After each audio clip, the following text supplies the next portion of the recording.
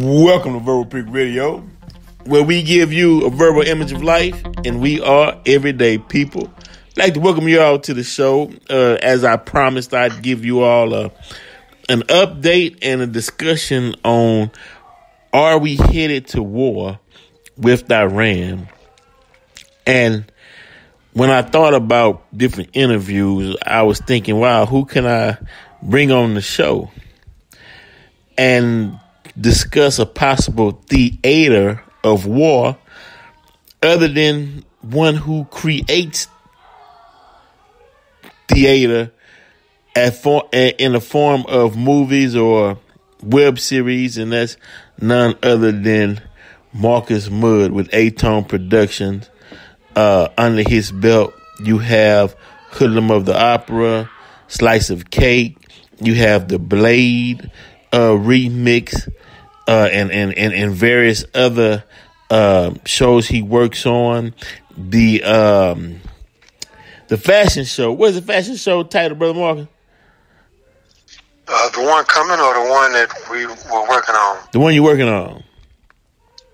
Oh, we're working on Clickish. Yeah, Clickish, the one with Clickish. And that one, and you just heard his voice, so let me get a proper introduction. Marcus Muhd, welcome to the show. Salam, what's going on? Like salam, brother. Definitely. So, because sometimes life imitates art and sometimes art imitates life. And one, I like to say that I didn't see it, 1 week we were talking about impeachment, and usually when we go into war, there's usually you can kind of feel it, and there's a lot of things escalating, and it slowly leads up to it, and then the people like, okay, we understand that it's going on, but for some reason this particular situation, it seemed like it just happened all of a sudden. Or has it been building up, in your opinion? I think it's been building up, bro, since the guy tore up the Iran nuclear deal. Right. It's been escalating since then with attacks on military bases and attacks on embassies, the killing of the American contractor, and now the killing of the second in command in Iran. It's been kind of building up. You got hot buttons out there, and that was just the one he chose to push. Right, when they killed Soleimani. Right. But the thing about it now, people are saying, look, Iran just stated that, look, leave it at that. You kill Soleimani, we drop rocket attacks on the Air Force base outside in Iraq, and it should be left at that with no retaliation if they want to de-escalate. Do you think Trump will leave it at that, or will he retaliate since those rockets has been launched at the air base on American soldiers? Well, who knows? I can have my opinion, but I wouldn't bet on anybody's opinion when you're talking about Donald Trump. Right. I mean, he wasn't even supposed to win his election. Who even knew he was going to run for president? And ever since then, it's been one thing after the other. It's just been keeping everybody on edge, wondering what is this dude doing? What is he saying? Where is he coming from? This, that, and the other. So, on this right here, who knows, bro? You know what I'm saying? Right, yeah. In my opinion, I'll give my opinion on it. Yeah, he's going to do something else. I mean, this is a man that's in his 70s that has never been held accountable for anything that he's done in his life. Right. Right or wrong, you know what I'm saying? Right. He said he can stand on Fifth Avenue and shoot somebody in the head and get away with it. Yeah. And that was before he was elected. Yeah. Then he was elected. That's right. So, you talking about a man with murder on his mind, right? Right. It sounds like a murderer to me. I'm going to shoot somebody in the head. Where you even get the thought from? Right. Where did that come from? Right. It comes from somebody that wants to kill another person, and we don't know what the reason is. But he want to do it in broad daylight, and he wants everybody to just let him make it. Right. Sounds like a murderer. That's a murder. But his base supports him and backs him, though. Right. That's where he draws his strength from. Correct. And so everybody else enables the guy. Right. In his party, in Congress, whoever in the certain seats that will let him have a pass, they do so because of his constituents. Mm-hmm. Yeah. So I wonder how many of these constituents are going to suit up and go on the battlefield. Right. When he starts shipping borders out. That's right. Yeah. You hoorahing, hoorah. But now we at the brink of war. Are you ready to strap up and get on the plane and head on over to Iraq? Because America... And put your life on your word. That's right. No, America's war weary. That whole Iraqi war, people was exhausted. Right. And, Iran... Oh, go ahead, bro. No, I'm about to say in Iran's military... It's not like Iraq. It's not like the Iraqi military. Mm-hmm. It's a formidable opponent, I should say. So, now Trump stated that if there were any retaliations against the General Soleimani being killed, that he'd hit 52 cultural sites. I believe in Iraq or Iran. Right. I mean Iran, and they said that by the Geneva Convention or by the war rules of engagement of war is you can only hit historical sites if you're being fired upon, right? Right. But I'm thinking Trump made that statement because today he walked down this statement, but it's showing that he didn't have knowledge of how foreign policy go or war structure, because he stated that, but without knowing that you can't just attack cultural sites unless he's saying the hell with the rules of engagement. I'm gonna do it anyway. Okay then, because where did he even get the thought from? Right. How did he get it narrowed all the way down to a cultural site in these people's country? He could have said anything. Right. Where did he even? That's a sophisticated thought. Right. See, that's. I watch the news and I see how they just every time they can't explain him, they just say, "Well, he just don't know. He don't understand. He's not sophisticated. He's an idiot. He's a moron." So on and so forth. But you got to think about the process that it would take for him to even think about something like that. Right. Why are you talking about these people's cultural centers? And listen to the words he used. He ain't saying I'm going to knock your statue down. Right. He said their cultural centers. He got real, sophisticated language with this. You know what I mean? Yes, he walked it back. But where do you even get the thought from? Right. And if I walked up in a store and I say, man, look, I'm just going to start tearing y'all. I'm just going to start tearing you up right now. Right. You won't see me for a few years. I'll be in jail. If you do something like destroy a foreign country's cultural centers, that is a war crime. Right. You don't have to do it. You can just walk up in the store and say, I'm going to tear this motherfucker up, right? Right. And what's going to happen? You out of there. You're right. So why would he say something like, what is you saying that's strategic? Why would he even say something like that? Bruh, I mean, I don't even believe it was his idea to kill Soleimani in the first place. I don't believe that. Right. I don't think, I'm on the wagon with he ain't smart enough when it comes to stuff like that. Right. And I'm on the wagon with he ain't smart enough when it comes to let's blow up their cultural centers. Right. He ain't smart enough for that. He don't know nothing about that stuff. Right. That's right. So somebody else is driving this thing. That's right. Is what I'm trying to say. You know what I'm saying? Right. Yeah. Somebody that is smart enough to think about stuff like that is driving this train. Yeah. I guess that's why he was trying to prepare the people by stating that this was all fake news, but it's real. Unless he was trying to send code saying, "Look, man, this is not me. Somebody else driving it. It's fake." But No, I didn't hear him say that. Yeah, but no, I mean, meaning that was his phrase months back since he got into office. He would say when they would say something about him, he would call it fake news.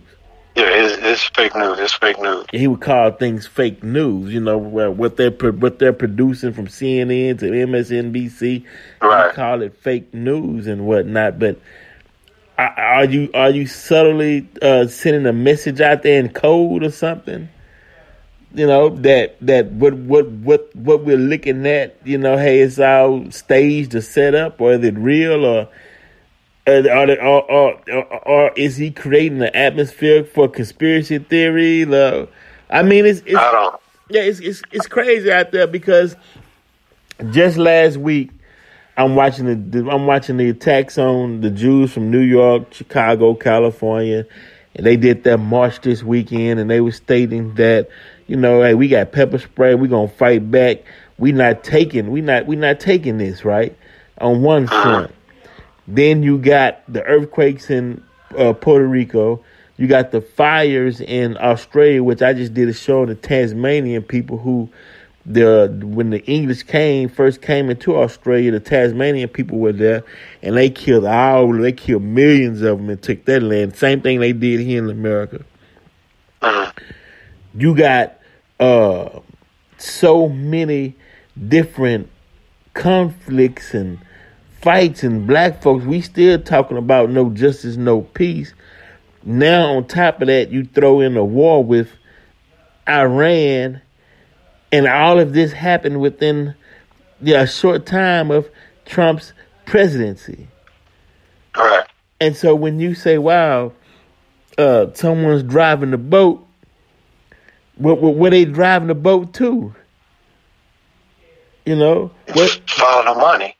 I saw an article that stated that Iran just came up on an oil field, a massive oil field that they didn't know they had just before all this went down. If you want to follow the money, that could have something to do with it. Or we can just say, hey, these are just the signs, these are just the times we're living in. Right. It got to come to a head. Right. It just can't be a Cold War here, a Cold War there, an attack over here, an attack over there, wars and rumors of wars. Right. This is a real war already. That's right.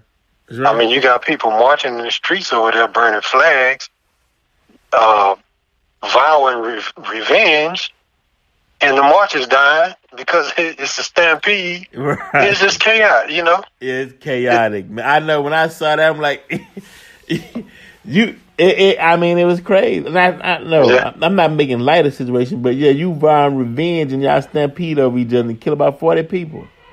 Yeah. And the war haven't even started yet. Right. But then later on, that's more people dead right there than before the war. I mean, then the missile strikes, because that's supposedly had killed 30 military service men and women. And the missile strike. See now, this latest one here. Okay, now we appreciate that update. The latest update I got was President Trump stated that he wasn't going to give any comment tonight on what's going on. He wasn't going to come. He said he wasn't going to come and address the American people on this current situation. Yeah. Okay. Right. So somebody driving that train, because Donald Trump gonna say it. He gonna tweet it. He gonna walk out on the lawn and say it in front of the helicopter.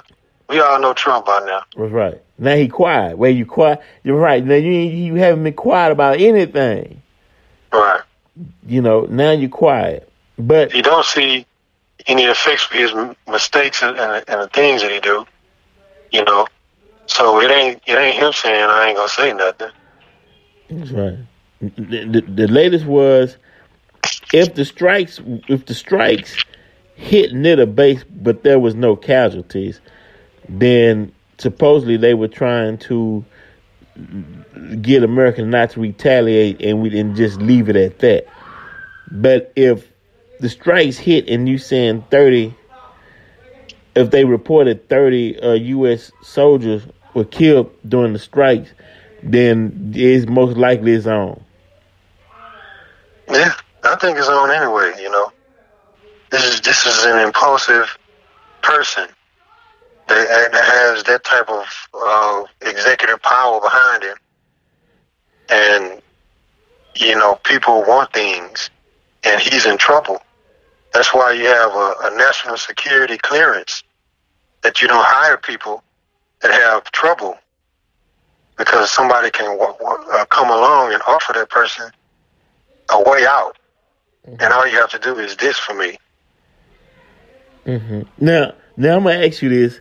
You don't have to, this is just something that, because this is Verbal Pick Radio, and we do everything entirely, totally different on this show, right? And this is a freestyle. You being a director, producer, how would you, if you were writing the script to this, right? How would you? And think about this though. The reason why I'm gonna tell you why I'm asking you this is because the listeners to Verbal Pick Radio, I want to put it in a way to where they won't be afraid, because at the present moment, a lot of people, man, on edge, they anticipate, panic, and they wonder what's going on. So people are afraid, and reason being is if you have knowledge of self or knowledge of who you are, you understand you don't fear anything, and you be steadfast in the face of danger or in the face of things that you don't know what it could possibly bring. So, and I want to ease the listeners, because you got mothers listening to the show, young folks listening to the show, and just so they can, stay, keep the spirits high, right? Mm-hmm. And so, by being a director, how could you predict or write an exit strategy? And it's no set way. It could be, because the director, you can write an ending where, in the end, the boy gets the girl, or in the end, it's apocalyptic type destruction, chaos, or whatever. But how would you write an exit strategy for this war? Meaning, what would be the end results if you was directing this, as if you was wagging a dog? Well, I would have one of the top officials to approach Trump and say, "Hey, man, your brand ain't gonna be shit after this." And it just light a bell, and it just turn a light on in his head. Right. Like, damn, this can't happen. Right. Yeah. I have to do something to fix this shit. You know what I'm saying? Yeah. What else? You saying his legacy will be to pieces. Huh? You saying his legacy would be to pieces? Yeah, his he got golf courses and hotels and shit all over the place. That's all they care about. Right. Is his own, is the self. So you got to appeal to him, the person where he is. Look, right. Man, you ain't gonna have shit after this all over with. Right. Win or lose. Nobody's gonna want to deal with whatever says Trump. And then you go get quiet and start listening to reason, at least for temporary, just to get us out of the mess he in, Come on, that's right. That's right. And then, I got a sequel, but I'm not going to talk about the sequel. Right. That's right. That's right. Because that's right.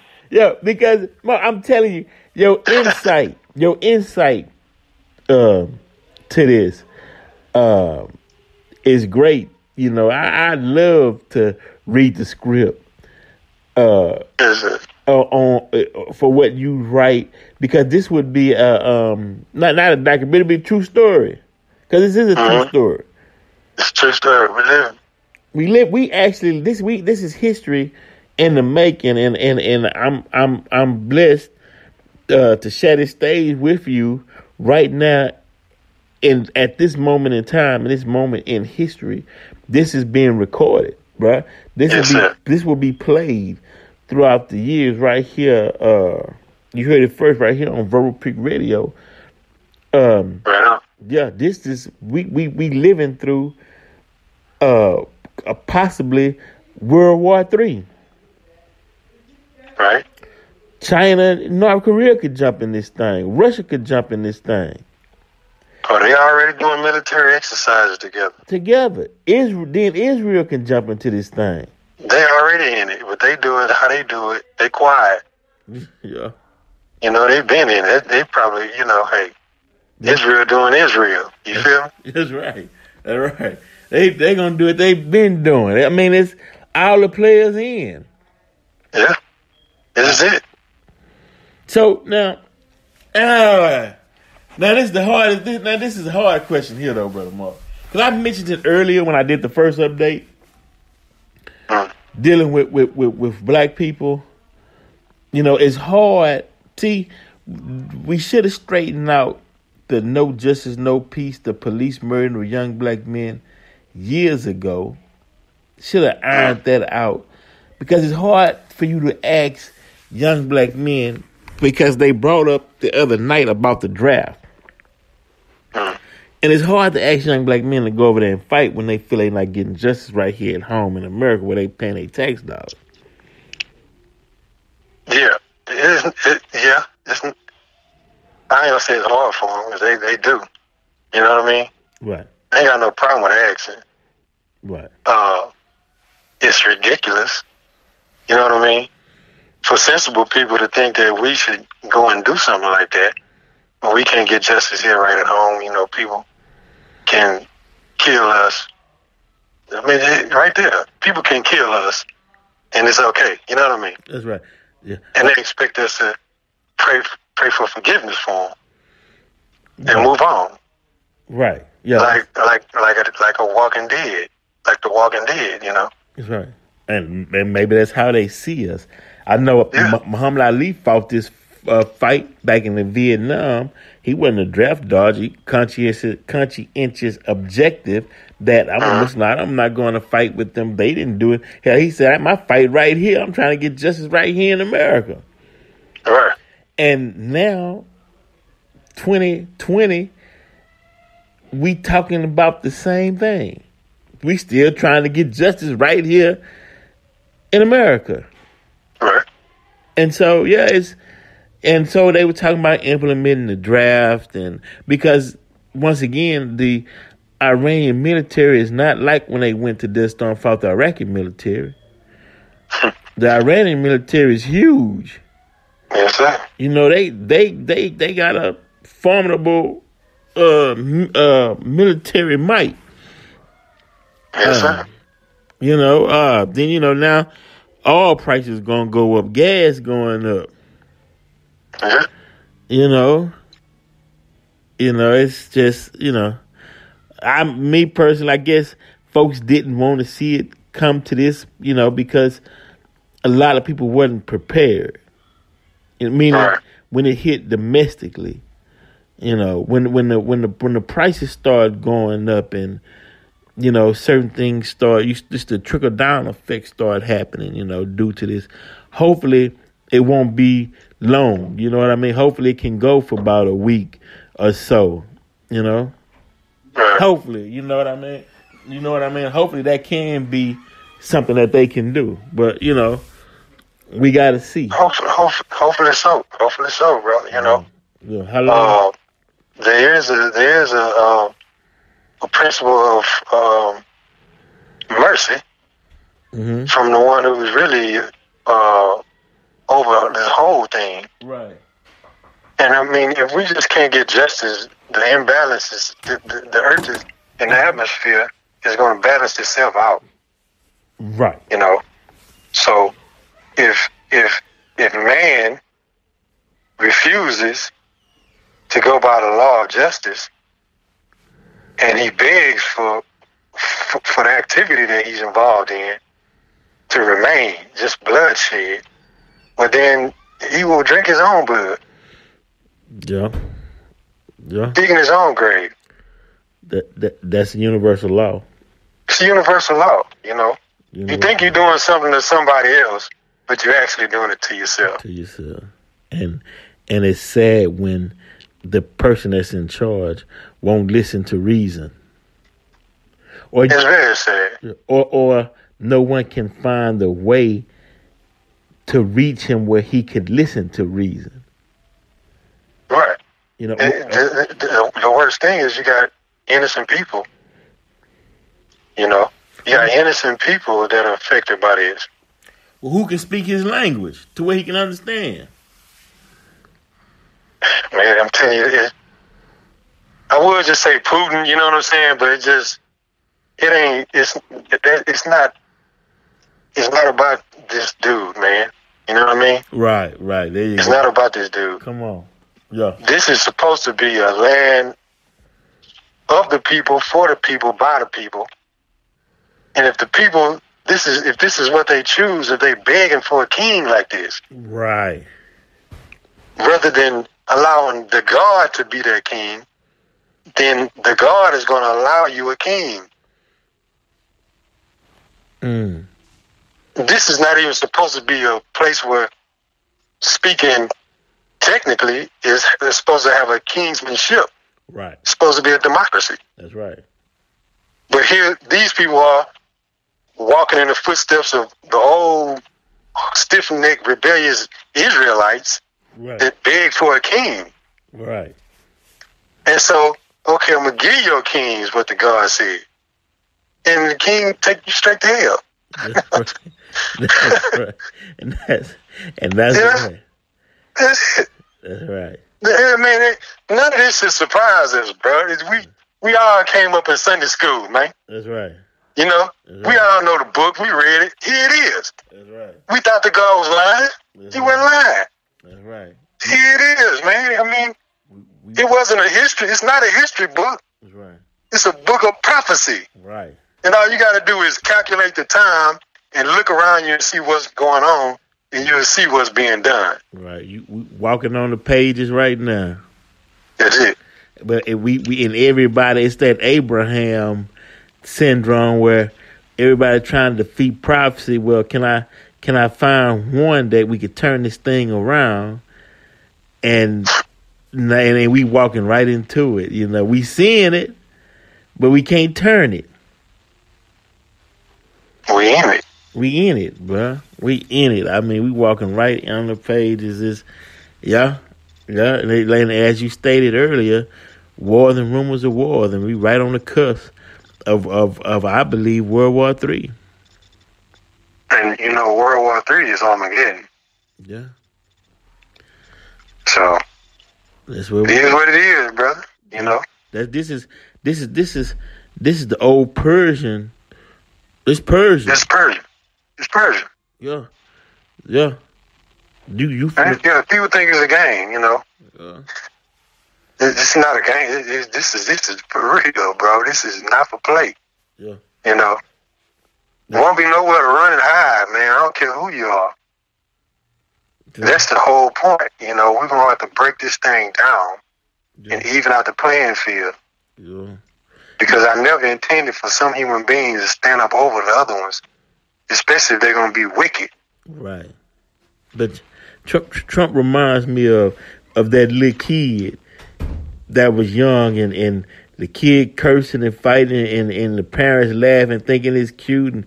But he got old and got too strong. They cursing them out and tearing up the house and running around. And when you should have, just like Trump, everybody was laughing at Trump. And when he was cussing folks out and I grab her by the pee and I do this and they thought it was funny and they joking. And now he done go into a monster and you can't do nothing about it.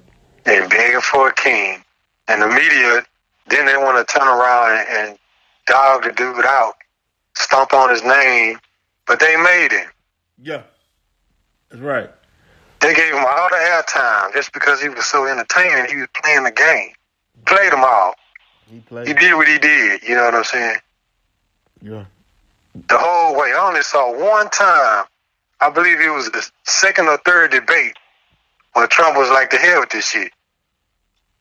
They ate him up in that debate. They ate it. And that's just because he was like, I'm not even interested no more.